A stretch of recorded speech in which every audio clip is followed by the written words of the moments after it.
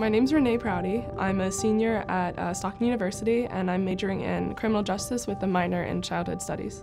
When I was a senior in high school, I was going into my freshman year where I was going to be a freshman and my sister was going to be a senior at Stockton University. And Rachel had mentioned the NFFF scholarship. I'm really glad that I did apply for the scholarship.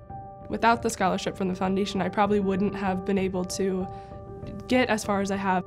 I'm very grateful for everything that the donors to the foundation have done for me, and they've not only helped me go through college, but they've helped me to find so many people that are very similar to me. So I'm just very thankful and grateful for everything that they've helped me to accomplish.